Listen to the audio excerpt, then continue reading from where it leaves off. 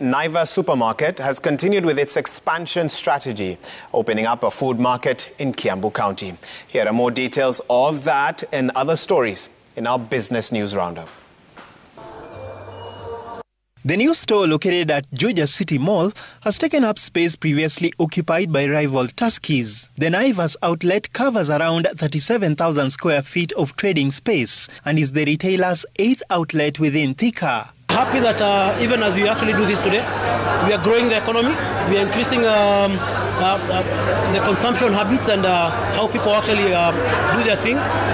Elsewhere, listed telecommunication service provider Safaricom has been named as a Global Compact lead participant for its ongoing commitment to the United Nations Global Compact and its 10 principles for responsible business. This marks the 4th time since 2018 that Safaricom has been included in the list.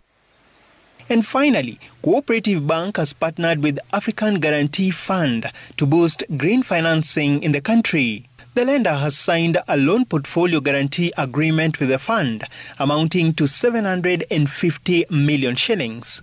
The facility will strengthen Coop Bank's commitment to finance SMEs and also promote emerging corporates involved in green energy. The green facility is a product within AGF whereby we are able to provide the SMEs with an opportunity to have economic growth while they are having a sustainable way of dealing with the environment without degrading the environment. We found most of those clients are able to save up to a third of their cost on energy, and energy management being one of the enactments in this particular country, and for many of the heavy consumers of energy, it's an encouragement that we continue conserving energy.